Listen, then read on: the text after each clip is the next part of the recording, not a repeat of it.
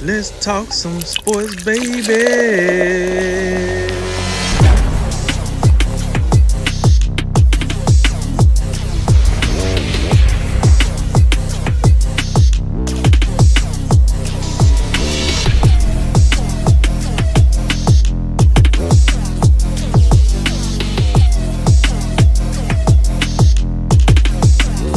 And remember, make tomorrow better than today and make today better than yesterday.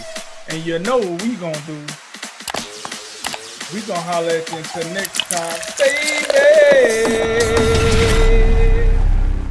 All right, Drink. Well, it's come down to this. The arguably most exciting weekend of college football is upon us. Tonight, conference championship weekend starts with the Pac-12 title on the line between USC and Oregon. The other four Power 5 conferences are in action Saturday. Every game has legitimate playoff implications on Saturday. So, can Clemson catch their revenge? For Notre Dame, will Florida make Bama sweat? I mean, could Ohio State be upset? I mean, do these two lost teams have a chance? There's some stuff in here, But let's go ahead and answer those questions and probably more. And we're going to go ahead and run down all the conference championships. And we will start with the Pac-12. We're recording this about 7:30, so we're before the game starting. We'll have it out right about when the kickoff is. But what do you think? We got Oregon taking on number 13 USC. What do you think?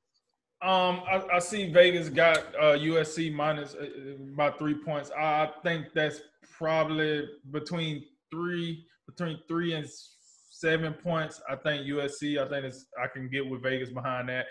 Here's the deal: USC has been, in the abbreviated season that the Pac-12 has had, the USC has been the best team in the Pac-12. I know a lot of people wonder, hey, what about Colorado? Well, we've seen Colorado. That's not going to cut it. I think I also think USC. They also. Even though I don't think the Pac-12 champion is going to get into the playoffs, they still playing for something, right? At least if they win the game and become the Pac-12 champions, now they have a legitimate right to talk. But will it happen? I doubt it. But, USC still playing for something. They could probably finish the season in the top 10 somewhere, go off to the Rose Bowl if they don't make – well, the Rose Bowl is a playoff game. I'm sorry. So they'll go off, play a New Year's Six game and go on and have something to build on for the next season, and maybe the coach might be able to stick around. I think that's the biggest factor here. If USC can finish strong and be the Pac-12 champions, maybe the coach hang around for another cycle or two, and let's see if he can get his feet under him and build it. And looking at Oregon side, listen, this was a complete rebuild for Oregon. I'm just gonna call it what it is. Listen, I know Oregon is a highly powerful recruiting power across the nation, probably the best team outside of USC when it comes to recruiting in the Pac-12. However, it's a lot of guys on there I don't recognize. I'm just going to be real. It's a lot of guys you can see coming in for their first time, meaningful snaps. Oregon do not look the same that they usually look on most years, hence the reason why they're not ranked right now. However, like I said, they do recruit. They will be back. Oregon just gave Mario Cristobal a nice extension, so he'll stick around for a while. So, I mean, the game should be compelling, but I have USC winning between 3 to 7 points. Yeah, I have USC just covering the spread as well. It'll probably be close. Oregon does, like you said, they do recruit well, but they did falter down the stretch. They lost to their rivals, Oregon State, 41-38, and then they followed up with another loss to Cal, 21-17. So definitely disappointing. They couldn't get that game in with Washington. Now it's USC, and it's interesting that USC kind of got the same treatment Ohio State did a little bit, where the rules didn't really get changed, but USC is not supposed to be in this game. I think Washington is supposed to go, but Washington couldn't go to the game for whatever reason, or the COVID issues, so USC got to go instead. I don't really understand why, because I think Washington's 3-1 too, and USC's 5-0. But again, the argument's been all week, that USC is like banging this drum. They're saying, well, wait a minute. We're a blue blood. We're a big team. We're a big name. We're 5-0. We're about to be a 6-0 conference champion. Why are we 13 right, and Ohio State's 4? And I mean, the only answer I can come up with is, well, Ohio State's been better more recently than y'all. But like, it again, it's calling into question this thing where we have our objective and our eye test that tells us our 4 best teams, and we have your paper resume. Because I put the paper resumes in, the only difference you can tell me is, well, one team has a top 25 win, which is Ohio State over Indiana, which is a quality win, no doubt. Yes. USC doesn't really have that, but the Pac-12 also started so late they didn't really have any ranked teams. We don't really know who's all actually good. I mean, they beat Arizona State, and we saw they're kind of good, maybe. So I don't know.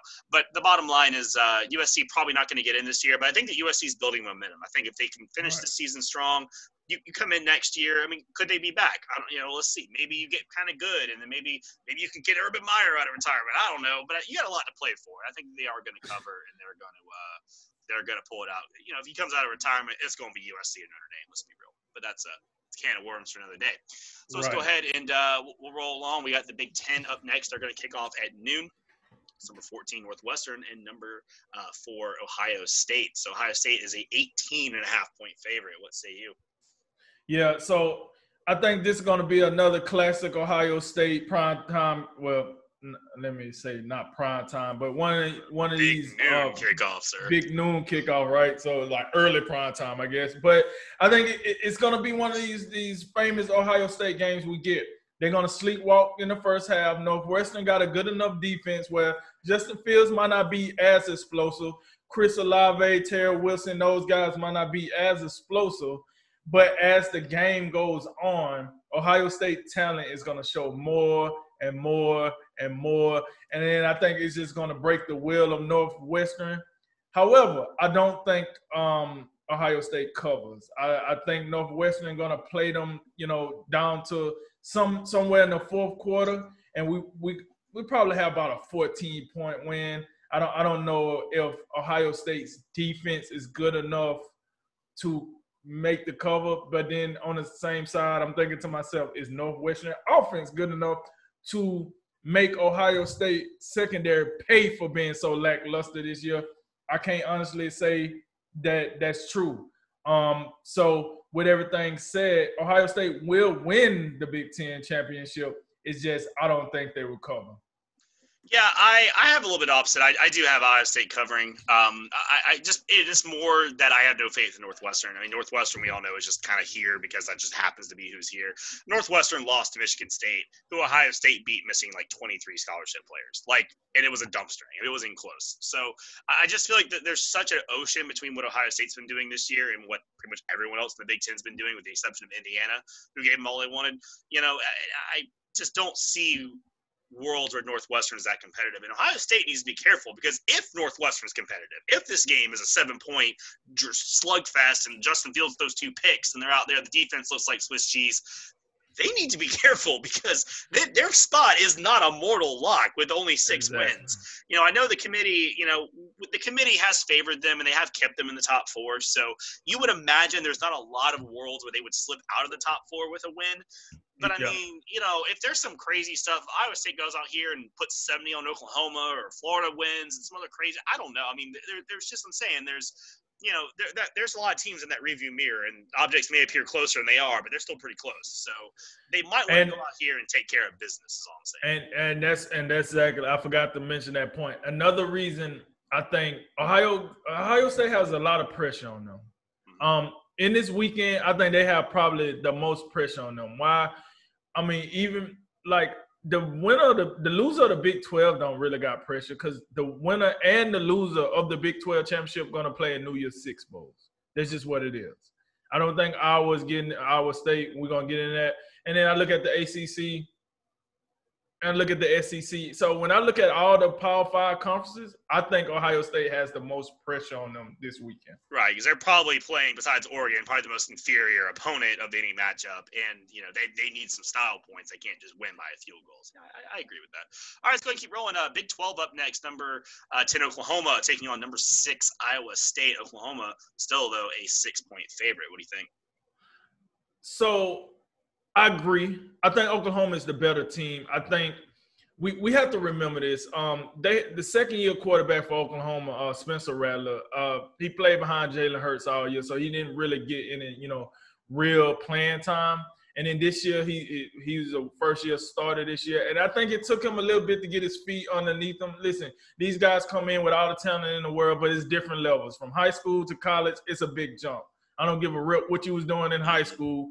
You know what I'm saying? You probably played in some little 2A high school, and now you come into one of the biggest stages in college football. it's going to take an adjustment period. I think Spencer Rattler has figured that out. And I think Oklahoma is a better team right now for it.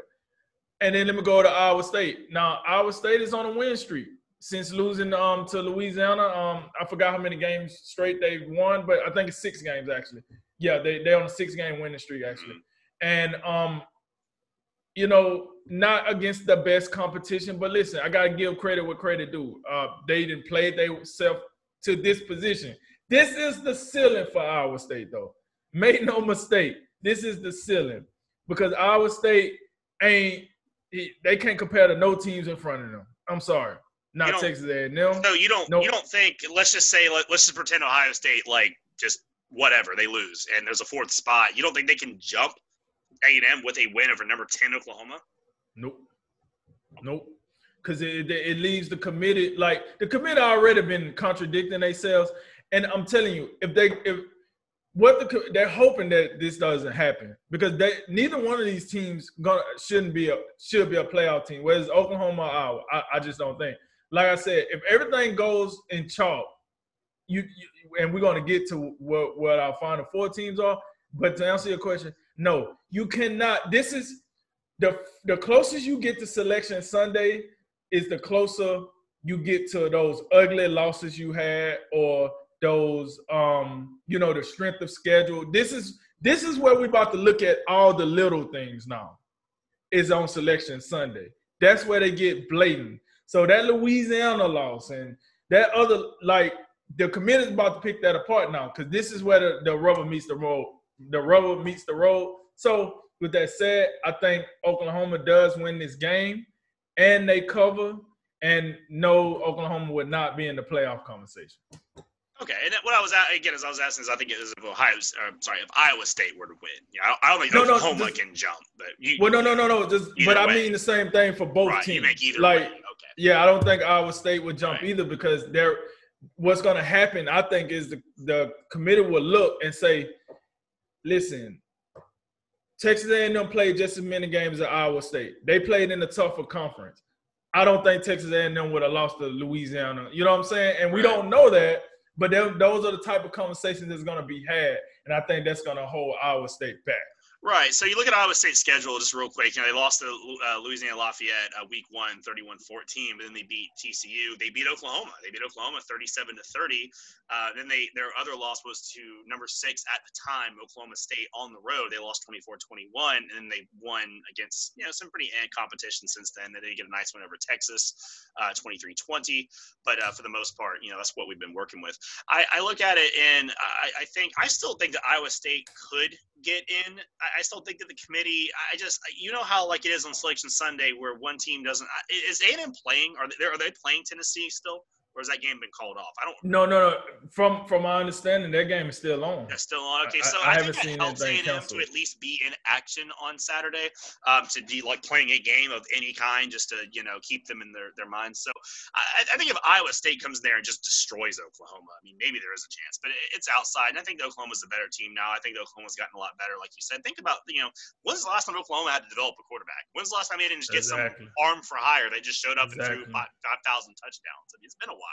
So no doubt that they were going to hit a bit of a speed bump this year, but I think they've been getting better and better. Look at one of these teams that started the season to now, that's probably not the same team at all. They're probably the same brand of Oklahoma football, which is throw it 500 times, don't play defense, but hey, that's just how it works over there. But I have Oklahoma not only covering, but have them beating Iowa State in that game. All right, so we got 2 to go. We got number 3, Notre Dame, number 2, Clemson. This game's also pretty close on the line, but Clemson surprisingly favored by about 10 points. So what do you think? Yeah, first of all, I'm going to tell you right now, I don't think Clemson going to cover. I think we had to put some respect on Notre Dame defense. I think their defense is for real. Now, granted, I got it. They played against DJ. I can't say the rest of his name the first time around.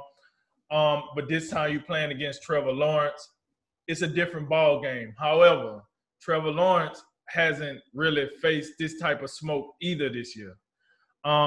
So it's a double-edged sword. I got it. He's the better quarterback, but who the hell has he played this year to make you think he's ready for that defense? And then if you want to say, well, true freshman quarterback went in there and did that on him, that's because you don't have tape on him, but you have tape on Trevor Lawrence. It's a difference.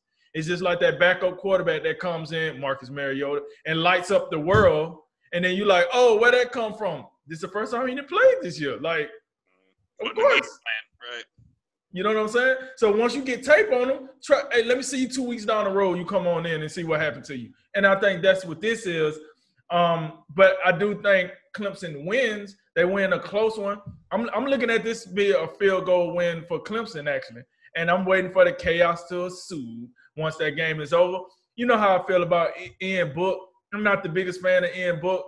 They can run the ball, kind of, sort of. Ian Book can make he can make plays situationally, meaning, you know, third and short, red zone, etc. He could probably make some plays. I'm not overly impressed with, you know, his skill set, but I am impressed with their defense. And I think if you can play defense, it can keep you around long enough. I don't think Ian Book is a welcome mat to where defense playing out of their mind and you still stuck. Like, I don't think that. Clemson defense have been a little questionable up to this point, so you can score points on their defense. We have seen that. So that's why I think 10 is a little much for Clemson. I'm thinking about a field goal, Clemson wins, and then we're talking about this all over again. Yep, I pretty much in agreement here. I think that we're looking at about like a 38-31 sort of game, you know, about 6 points. I think that there will be within the spread here. The thing with Trevor Lawrence, I completely agree in the argument that, well, the backup, who's like a 9-star recruit, he played exceptionally well. That's why I agree that I think the game will be very close. I think people go, oh, well, Trevor Lawrence is back there, win by 5 touchdowns. Like, no, they're not. Like, they're not. Like, you know, it's not like they had like Nathan Peterman's ghost out there trying to play quarterback, you know. But yeah. The problem is that Trevor Lawrence, we all know at this point, is that team. He's the heartbeat of that team. He's the guy, like, they're going to play with so much more confidence and composure, and they're going to play better overall. Because, I mean, again, the quarterback threw for like 470 yards and 4 touchdowns in that loss. So there was more going on than just the quarterback. So I think a guy like him can come in, stabilize everything. And I agree too. I don't think Notre Dame is a top team. I've watched them a couple times. It's not even salty grapes. I mean, even when I watched them play Florida State, I was like, I don't know. These guys don't look that much better. I mean, I'm not seeing like what I should be seeing here, you know. And I've watched them a couple other games, and every time I'm underwhelmed. I mean, they had a 12-7 win over Louisville. I mean, Louisville, you know, like I just something about this does not seem there. You know, I feel like Notre Dame plays up and down to their competition, and that's not championship. Right. That's not, you know what I'm saying? That's not championship football. You know what I mean? If you better than the team, you need to go ahead and take care of the team. Because you think about it like this: if you're going to make the playoffs, right, you're going to get compared to the likes of Alabama, Clemson, Ohio State, you know, Oklahoma, whatever. Imagine this: if Alabama played up and down like Notre Dame did, what they would say about Nick Saban. Man, it might be time for him to hang it up. It's the end of the Bama dynasty. You know what I'm saying? Y'all can still be undefeated, but yeah, just the margin would be what we'd be debating, right? Yeah. Exactly, right? So Notre Dame is flying under the radar because they're not considered a powerhouse to that level. But still, if you're talking about being in the playoffs, you got to play with some consistency. We're about to find out if they can do that. Right, so I think but this is the most interesting. I think it's the most interesting matchup of all these because you know I think again, you know, if Notre Dame gets waxed, they're not guaranteed to keep a spot. You know, where I think Alabama is the only team that can lose and just keep a spot no matter what. You know, Notre Dame doesn't have that luxury, and it'll be interesting to see if Clemson can get them back in the rematch. So, all right, well, one game to go. Obviously, a little one. You know, you might have heard about one old SEC championship, number 1 Alabama. And now the number 7 ranked Gators after their faux pas last week. Bama now as a 17-point favorite. Think that's enough? Think it's too little? What do you think? Well, I think it's too little. Only reason I think it's too little because I think Florida getting a little ahead of themselves. They selling the fight, as they say. So I can't be mad at that. They're getting people riled up. But here's the deal. When you're on this level, so when like Alabama been on this level for so many years, you know, it's a saying, act like you've been there before, right? And so Nick acts like he's been to an SEC championship before. It's the same business, different suit. Atlanta's my second home. Here we come again, right? And then you got Dan Mullins. Listen, good season. We ain't mad at it. But listen, don't get mad at Alabama because you coming in here with 2 losses. and you could possibly win this game and still don't make the playoffs. That's not our fault. You got to take care of business. So I think Florida is handling this a little bit like some rookies. There's some JV stuff going on right now. A lot of trash talk, and Dan Mullins. They asked Dan Mullins, if you win this game, do you think you should be in the playoffs? And he made a comment like, "We're not going to worry about that now. We'll do that after we beat Bama." Like, okay. You seen what Ed Orgeron said last year, right? And you see how that turned out. Like, I don't know, man. Maybe you need to button it up a little bit. Trayvon Grimes, one of the outstanding wide receivers, he comes out here and he's like, "We're gonna beat the crap out of him." Okay, cool. So now, if I had a chance, I want to take more points. It's probably Alabama about 24, possibly 31, because the last time a team came this disrespectful, you seen what happened. But to the actual game itself, listen, we got two outstanding offenses. We got two top 5 offenses here. We got two Heisman candidates. 3 probably, if you want to count Devontae Smith. But yeah, quarterback, Smith, obviously, yeah. You're right. Two Heisman-level quarterbacks, and then we got some other guys that's been mentioned in the Heisman. We got Kyle Pitts is the other guy for Florida. Then you got Devontae Smith. You got Najee Harris for Alabama. So this is a star-studded game. All 5 guys that I mentioned, they're playing to also not only make the playoffs, but be first-round picks in the upcoming NFL draft. So you got a lot going on here. This is why this game is the nightcap of championship week, which it usually is. But that's why it is, because you have a lot going on here, going down there in Atlanta. It should be interesting. The difference here, Florida offense is going to make plays. I will not sit here and act like they scrubs, because that would be blasphemy. They're going to make plays. Dan Mullins is good at what he do. That's just that's the truth with the gravy on it. He is good at what he do. But the problem is you got to play both sides of the ball, not to mention special teams, and that might be something too. But you got to play defense. And I read a report where Todd Grantham said he's getting a lot of guys back this week that he hasn't had, and that's going to make the defense better. So you finna bring some rusty guys on the field that's supposed to stop a well-oiled machine? Cool. All right, whatever makes you sleep good at night. However, I think that's going to be the problem. They don't have enough guys to stop Alabama when Alabama starts rolling. When Najee start running in between the tackles, when that offensive line start blowing your defensive line to the next state, you don't have enough to handle that. But hold on. Wait a minute. Hey, Florida can do the same thing. Yeah, they can for a period of time, and that's the difference. Alabama can do it for all 4 quarters. Florida tends to run out of gas at certain points. And for my Florida fans, we're in this bull crap. If I'm lying, why did LSU hang in there with you? Why'd you go out 3 and out 3 straight times after you got the lead against LSU? Right? So it shows that you guys can get stagnant and run out of gas a little bit. And I don't want to hear that crap. Well, LSU recruit, we played in the week before. So what's the excuse? Yeah. You know what I mean? So I think Alabama's got some good players too, if I remember. I think they recruit well as well, if I remember. Yeah. Right.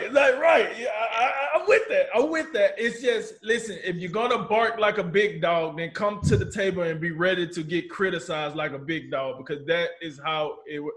Heaven's the head that wear the crown. Alabama deals with this year in and year out. Now it's Florida's turn. They out here getting upset. I think Alabama about 24 plus. You know what it is, Roll Tide. All right, yep. I have this closer. I think that what you're going to see out of Florida is they're going to play possibly the best game of the year. I think these guys are going to come out. The way these disappointing losses, we all know how this works. 1 or 2 things happen. Either you come out completely mail it in, completely dejected, season's over, hate my life, and you just mail it in and get rolled by 40, or you galvanize, just like LSU did last week. They were sick of the noise. They were sick of the crap. They had one chance left to prove they weren't as bad as they were. They played with their hair on fire, and they stuck around in the game. I think that the recipe, if you're Florida, number one, obviously, is Kyle Trask has to have a Heisman cementing game. I mean, he has to be outstanding beyond the word outstanding. Number 2 is your defense has got to be opportunistic. Now, I don't think that Todd Grantham can call a game to really shut down the Alabama offense. They're too good, obviously, and Todd Grantham's not very good. Anyway, if he throws all these Bush League blitzes and corner blitzes and crap, Mac Jones is going to eat that crap for breakfast. It's going to be bad. But if he can play it smart, keep it in front of him, play a little bit of bend, don't break, and you can maybe create a turnover or two. You get a turnover or two. How does any underdog stay in a game? You get turnovers early. You stay, and then you go, oh, well, crap, we can stay around in this game. Yeah. Just like last week. That's what LSU did. All of a sudden, oh, well, we're in this.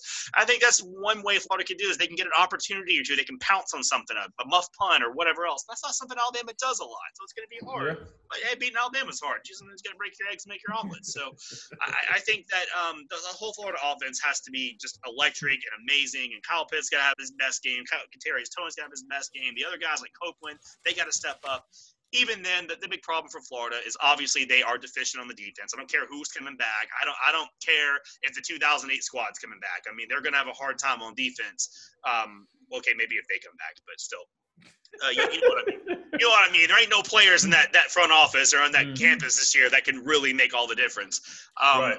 But, you're going to have the deficiency on the defense. You're going to have to score almost every time you touch the ball. And Florida can't run the ball. They can't run the ball to save their lives. So without that balance, right? I forgot about that. Florida doesn't. So even if Florida gets a lead, they can't just sit on it. You guys, you get a 14-point lead. All right, Najee, here you go. Here's the ball. Replay. We're running halfback dive. Florida, stop it, and they won't be able to. But I think that Florida wins a close. I think Alabama wins a close one. I think it's like 37-32. I think it's going to be a thriller. I think it's going to be close. But I do see Alabama kind of pulling away. Maybe Florida comes back late and tries to get close. But I think Alabama's going to hold on and win. I think it'll be close. All right, well, that was that. So about time to wrap it up. But let's go ahead and since we laid all that out, who's your final four and in what order? 1, Alabama. 2, Clemson.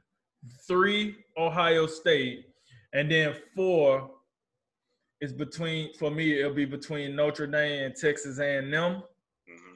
And if I got it, I think their value what Notre Dame had done over the season, beating Clemson.